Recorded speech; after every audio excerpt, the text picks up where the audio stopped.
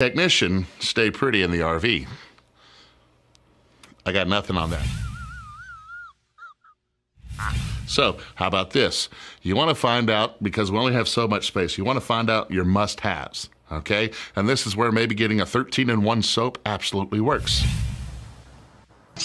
I mean, it's your shampoo, it's your mouthwash, it's your butt scrub, whatever. How do you stay pretty? Well, it doesn't take a lot. Actually, it does, right? Well, if you decide to grow a beard, the only thing I could say is you're going to spend more time straightening it out, getting it all prepped and cared than you did if you were shaving.